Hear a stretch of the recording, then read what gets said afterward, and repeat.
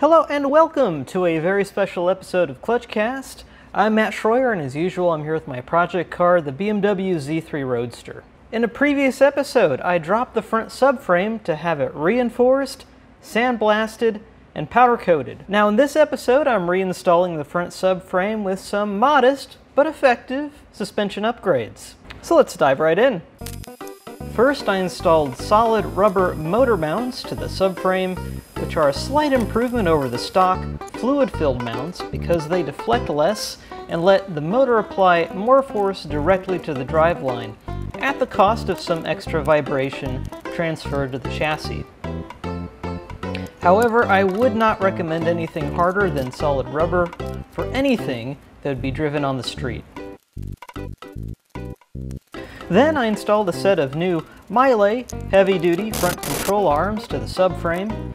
Because the inner ball joints will rotate in their sockets when torqued, you'll need to use a hex key on the end of the threaded post to keep it from turning, which means you won't be able to use a socket and torque wrench, and will have to use your best judgment on when you've torqued it down properly. With the control arms attached to the subframe, it was time to install the control arm bushings onto the control arms.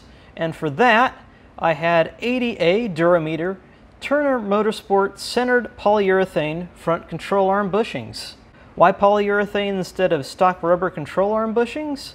Well, polyurethane has less deflection than rubber, meaning your control arms are going to hold the road a little better and improve your handling at the cost of a ride that is slightly more harsh.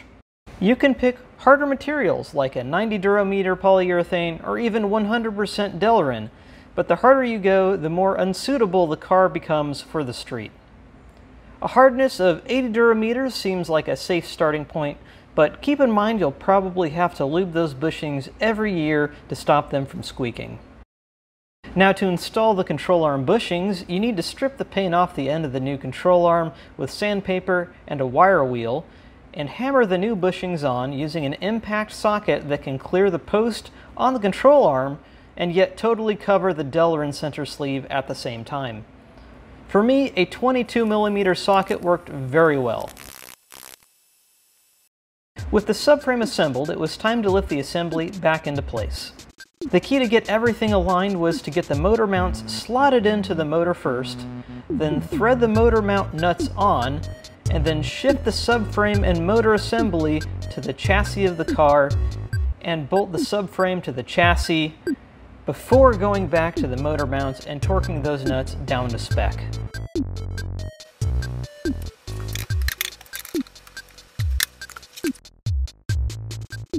With the subframe bolted into place, it was on to fastening the front suspension back together. I don't have footage of this, but to stop the outer ball joints from rotating while you're torquing down the top nut, you can apply pressure directly to the bottom of the ball joint using a floor jack.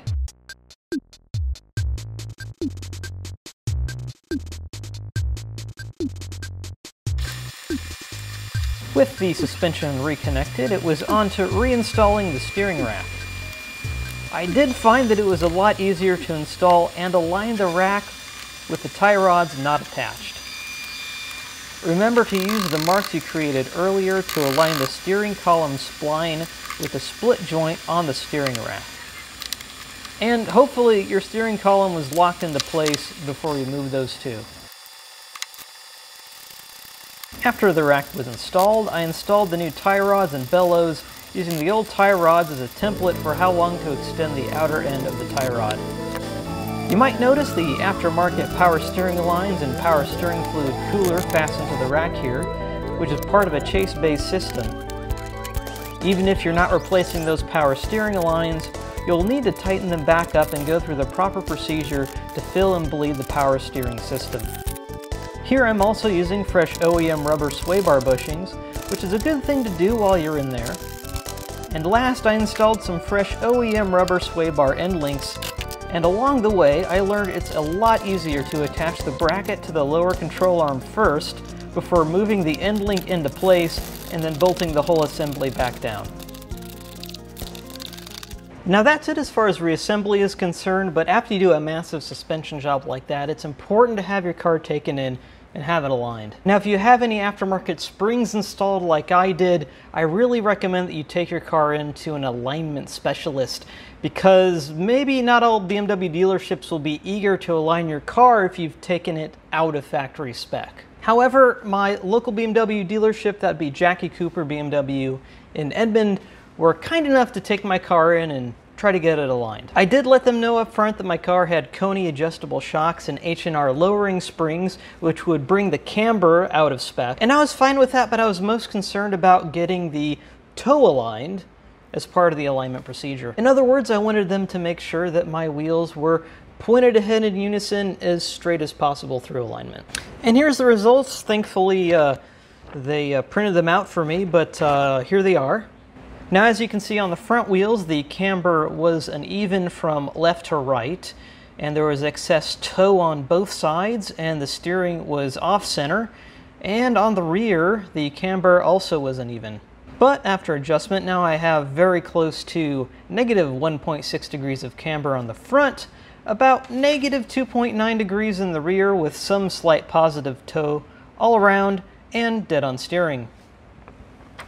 Overall, I'm very happy with the changes, although I do notice slightly more vibration at idle. But I also felt that steering become much more reactive, and I noticed that the car would point a little bit more directly without hesitation when I wanted it to. That's going to be it for this video, but I do have 2 more videos that I'm going to post, hopefully as part of this front suspension rebuild and upgrade. That includes a video where I remove the oil pan and inspect the oil pump nut, and also a video detailing the Chase Bay's power steering upgrade.